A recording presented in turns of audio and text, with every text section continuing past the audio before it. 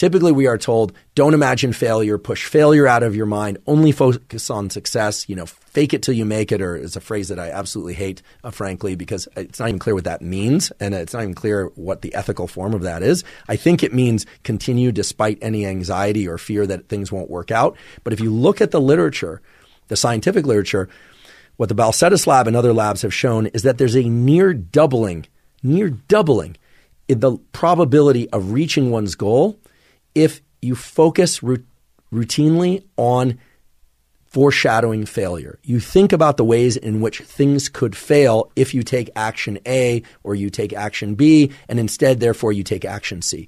You're supposed to think about how things could fail if you don't get up and run each morning if your goal is, say, a fitness goal. So let's use that as an example, because even though I realize people are in pursuit of many things, not just fitness goals and physical goals are a very concrete thing that we can all get on the same page about because they're related to actions.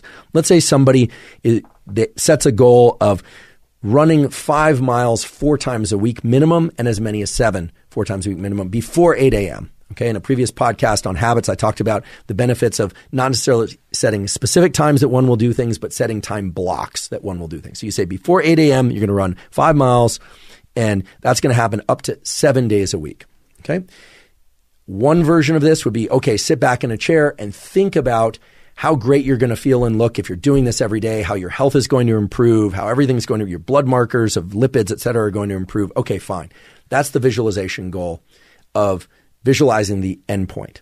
Turns out that is far less effective and maybe even counterproductive compared to thinking about what's going to happen if you don't do this. The negative health outcomes that are going to occur, the disappointment you're going to have in yourself, the fact that you're going to wait until 7:30. That's not long enough for many people to run 5 miles. You go to put it on your shoes, it's going to be pouring rain or even hailing or snowing outside, and now you're not going outside unless you're somebody who's particularly motivated to do that.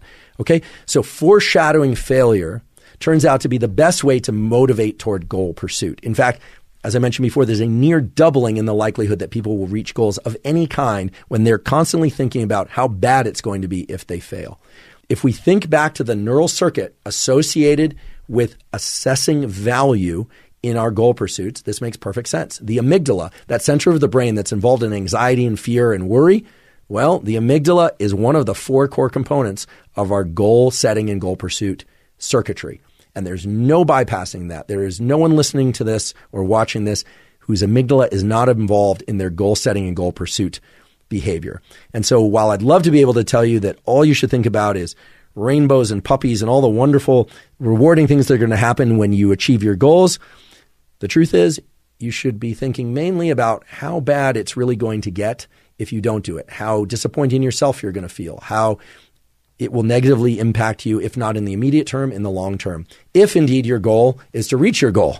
So I want to emphasize that I'm not interested in encouraging people to flagellate themselves. I'm encouraging people to achieve their goals. And it turns out the best way to do that is by foreshadowing failure. And the more specific you can get by writing down or thinking about or talking about how bad it will be if you don't achieve your goals, the more likely you are to achieve those goals. Part of the reason for that almost certainly has to do with increases in systolic blood pressure and increases in readiness in your system when you imagine failure. The brain and body are much better at moving away from fearful things than towards things we want. I wish I could tell you that wasn't the case, but there is a true asymmetry in the way we are built. In fact, the brain and body can engage in what's called one-trial learning. When something bad happens, we eat a food that makes us sick, we have an interaction with a person or place that we really don't like, it only takes one trial to one event, one time, to reorient or rewire our neural circuitry so that we have a bias toward moving away from that thing in the future. When things go well, unfortunately, that doesn't often occur. If things go really, really well, it might orient our brain and body toward wanting more of that thing, and we'll have neural circuitry changes that will lead us to engage in that particular behavior or interaction again. But it is never as effective as these avoidance circuits.